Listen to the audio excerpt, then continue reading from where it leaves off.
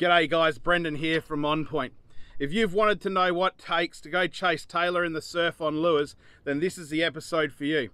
Go get yourself a beer, potentially some nibbles, because there's going to be a whole lot of information crammed into this short little episode. Here we go.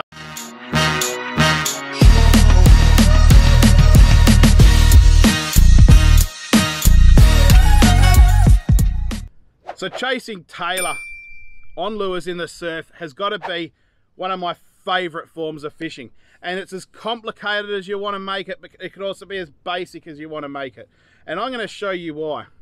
But what the idea of today's episode is not only to show you the gear that we use, but also run a few clips just showing you us using the gear, some fish caught on the gear, and of course some little tips and techniques of what to look for in specific situations.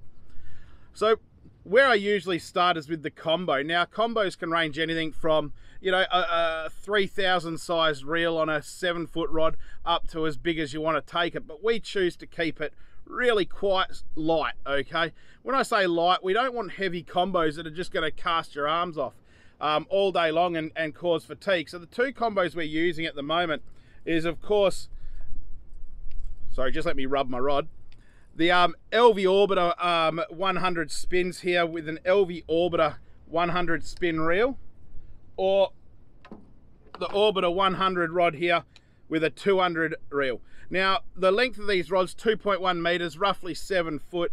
Cast weight is fine. Look, we're casting up to sort of 40 odd grams with it. I don't suggest to go much bigger, but look, they cast well and they catch a lot of fish.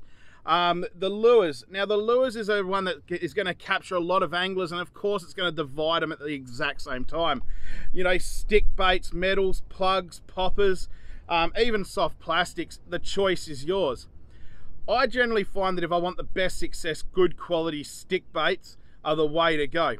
Now stick baits, you know, you head down to your local BCF and see your local hitchhiker and get some Helco Sly Dogs, or even one of my favourite lures from BCF, well this one's a bit dirty because I've been spinning all morning, is the little Nomad Dartwing 130.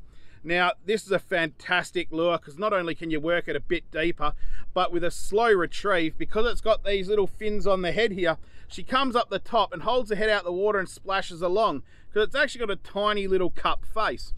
But look, let me tell you one flaw with this particular lure, which you need to do immediately, is they do come with twin singles. Brilliant, but take your front single off, and the reason you want to do that is simply because the neck of this lure here is so fine that when this single on the front hook keeper swings up around, it grabs and then tangles on the body, and you're only using one anyway. So look, I simply take that front single off. I'll replace it with a treble, or today we were playing with fish over shallow reef, so we took it off altogether and it saves us getting snagged. Now let's not keep banging on about that one. Other lures, as you can see here on our other rod here, we've got a Zip Baits Monsoon Breaker, another all-time favourite with almost any Tailor angler. In fact, I don't know many Tailor anglers that don't have them. You've got your Zip Bait Boons, and I mean, as you can see by this one, it's been absolutely destroyed by Tailor. Look, it's my favourite lure probably when it comes to shallow diving minnows in the surf. You can't go past a good tangled tackle box. There we go, 27 gram Tasmanian Devil. Now keep in mind, these aren't good for super long casts because they catch the wind a lot and they float, but what they're good for is when you've got a close in gutter and you need a slow retrieve, and something that's just going to really get a wide swing action. They work exceptionally well, kind of like the old Shimano wax wings, except Australian built and made. Bloody can't go past that.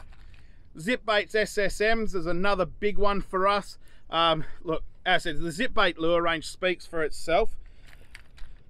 The Helco Sly Dogs. Now, if you're on a bit more of a budget, the Sly Dogs are perfect. We've seen them as cheap as sort of, well, I've actually been told today $8 on clearance, but usually around the $16 mark, opposed to your Zip Baits and your Nomads, which are the $30 plus. But when it comes to my ultimate all-time stick bait, it's a stick bait I don't actually have here to show you because I lost them this morning. And that's the CID Shiver Stick. when it comes to stick baits, I think if you want the ultimate all-round performer for all up the coast, it used to be for me zip baits, but look, the CID shiver stick lately has just been dominating. It's been a fantastic lure. So look, while I'm babbling on like a buffoon, I suppose, we've got a bit more gear to show you, but let's cut to some clips of some beautiful Tailor action from Cameron and Scott, because lately they've just been on it. They've absolutely destroyed me. In fact, they'd have me 10 to none. So check this out, have a look at their bloody beautiful fishing exploits over the last couple of weeks, and I hope you enjoy that, and we'll catch you back with some more ultimate gear in a second. Oh, what again? Jesus Christ! That barely even touched the water then, guys. Bloody hell, this spot is on fire for Tailor this morning. LV fishing. Gotta love it, eh? Jesus Christ. You know, some mornings it's just on. Go the stick baits.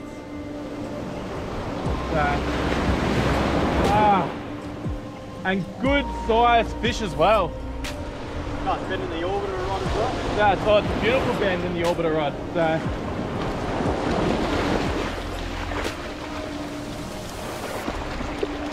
And there we, that's it, get a load of that. Gotta love it. 2 Tailor down within 5 minutes. And I'm probably about 3 or 4 casts, so it's not bad. So I'll get this one put on ice and hopefully get another one. What do you reckon, Scott? Yeah, let's get to it. Let's get to it. Bloody hell, it's on fire. Go the zip bait. I said the LV gear is making light work of this.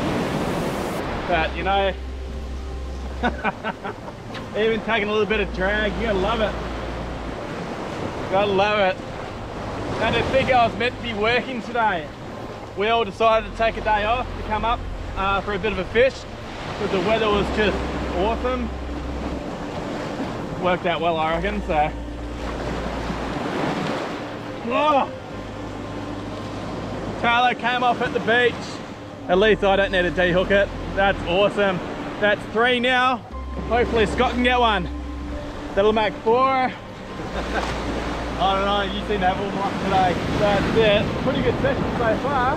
Oh, you can't complain with times like this, can you? That's it. Yeah, I'll get this one put in the esky and hopefully get another one. Yep. Yeah, come on. Well, Scott, about time. I'm going to get my little back out there to hopefully get another one. Oh! Oh! On as well! Double hookup! Look at that.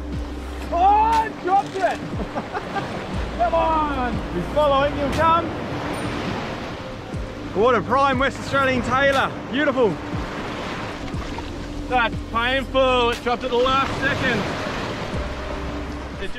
As you can see, some beautiful Tailor there that Cameron and Scott got on some of these lures that we've mentioned. Now, as the cold is starting to creep in the morning, it doesn't hurt to rug up a bit. Of course, we got these beautiful on-point shirts, but look, jumpers and all that are a must. But outside the normal realm of jumpers and shirts and so forth, a set of gloves. You know, nothing wrong with looking like a bit of a Michael Jackson. The ones that I've found that I like the most are thinner gloves. I mean, these are an LV branded glove, and these are brilliant for, like, I think they're 29 bucks, 20 to 29 bucks. You know, they've got beautiful padding on the inside there, which is nice and grippy on the rod. But you know, they're thin enough that they don't hinder your knot tying, but thick enough also to keep the warmth in.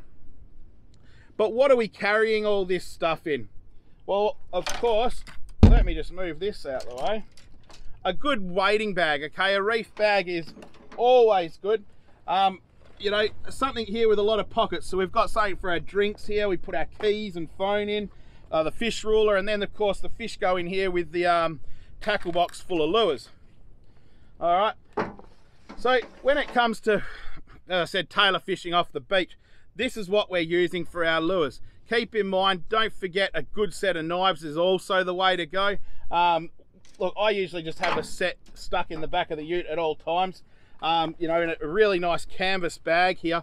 So, you know, if anything goes wrong, you don't get stabbed. And just make sure you've got everything from, like, I mean, I use this for a little pin boning knife.